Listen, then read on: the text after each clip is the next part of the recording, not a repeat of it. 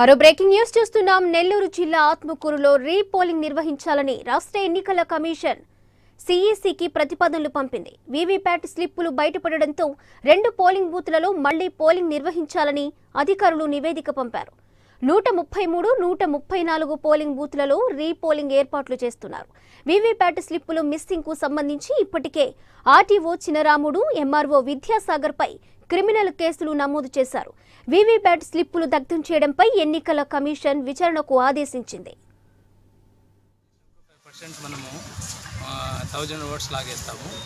అందులో భాగంగాను ఆ 1000 ఓట్స్ అన్నీ కూడా వచ్చిన తర్వాత మనం డిశ్చార్జ్ చేస్తాము. డిశ్చార్జ్ చేసినప్పుడు అందులో భాగంగా ఒకటి అక్కడ నిలబడిపోయింది తప్ప మన ఉద్దేశంగా చేసినవి కూడా కాదు.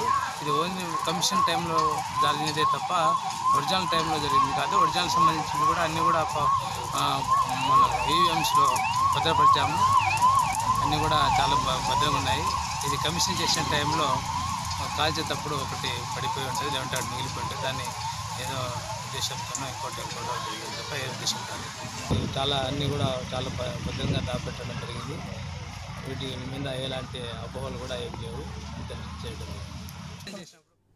నెల్లూరు జిల్లా ఆత్మకూరులో రీపోలింగ్ నిర్వహించాలని రాష్ట్ర ఎన్నికల కమిషన్ సిఈసికి ప్రతిపాదనలు పంపింది. వీవీప్యాట్ స్లిప్పులు బయటపడడంతో 2 పోలింగ్ బూత్లలో మళ్లీ పోలింగ్ నిర్వహించాలని అధికారులు నివేదిక పంపారు. ఇక ఇదే అంశానికి సంబంధించి మరింత సమాచారం మా నెల్లూరు ప్రతినిధి నరేష్ అందిస్తారు. నరేష్, చెప్పండి, నెల్లూరు జిల్లాలో రీపోలింగ్ కు అధికారులు సన్నద్ధమైనట్లు తెలుస్తోంది. మళ్లీ రీపోలింగ్ నిర్వహించడానికి గల కారణాలు ఏమై ఉండొచ్చు? డీటెయిల్స్ ఏంటి?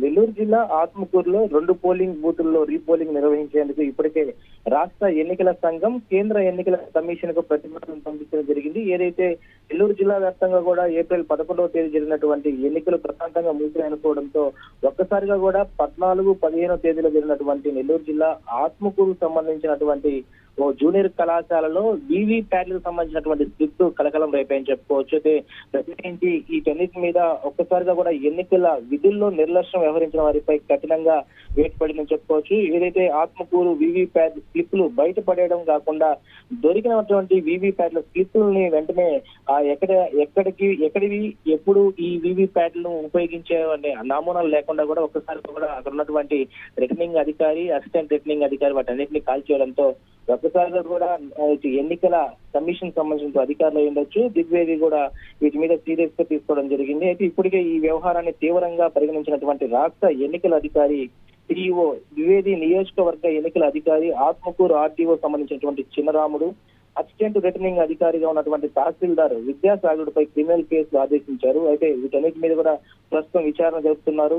ఏదైతే ఈ గవర్నమెంట్ జూనియర్ కళాశాలలో జరిగినటువంటి 14వ తేదీ సోమవారం ఏదైతే విద్యార్థులకు వీవీప్యాట్లకు సంబంధించినటువంటి స్లిప్పులు దొరికిన వెంటనే కూడా వాటిని ఇన్ఫర్మేషన్ కోసం అటు మీడియా వారికి సమాచారం అందించారు. సమాచారం అందుకున్నటువంటి మీడియా వారు అక్కడ పోవడంతో ఈ యొక్క స్లిప్పులు ఎందుకు అక్కడ బయటపడేశారు వాటి మీద ఆరా తీయగా వీటన్నిటి మీద జిల్లా అధికారి, ఐఏఎస్ అధికారి అయినటువంటి ముత్యాల రాజుకి ఇన్ఫర్మేషన్ అందడంతో ఒకసారిగా కూడా ఆ యొక్క ఇన్ఫర్మేషన్ ఎందుకు వచ్చింది ఏంటనేది ఒక తనిఖీలు చేయమని చెప్పి ఆర్టీఓ చినరాయుడిని, అదేవిధంగా అసిస్టెంట్ ఎంఆర్ఓ అయినటువంటి అక్కడ ఉన్నటువంటి విద్యాసాగర్ అక్కడ పంపించడం జరిగింది. అయితే ఆ నేపథ్యంలో చూసినటువంటి అధికారులు ఈ స్లిప్లు ఎందుకు వచ్చాయి, దేని వల్ల ఇక్కడ పడేశారనే దాని మీద అధికారులు, ఉన్నతాధికారులు చెప్పాల్సింది పోగొట్టి వాటిని వెంటనే కూడా కాల్ చేయడంతో ఒక్కసారిగా కూడా ఇటు రాష్ట్ర వ్యాప్తంగా కూడా నెల్లూరు జిల్లాలో ఇటు ఎన్నికల సమయంలో బయటపడ్డ స్లిప్లపై చర్చ జరిగిందని చెప్పుకోవచ్చు. ఓవైపు వీటన్నిటికి సంబంధించి ఇప్పటికే జిల్లా అధికారి అయినటువంటి ముత్యాల రాజు ఒక్కసారిగా కూడా ఇద్దరిని సస్పెండ్ చేస్తూ